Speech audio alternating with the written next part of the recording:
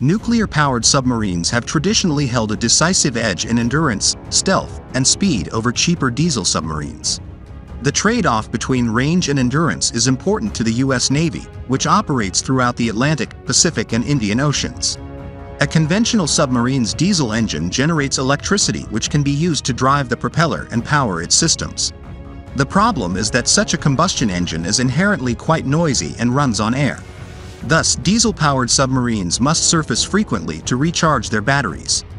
Nuclear reactors are quieter, don't consume air, and produce greater power output, allowing nuclear submarines to remain submerged for months instead of days while traveling at higher speeds underwater.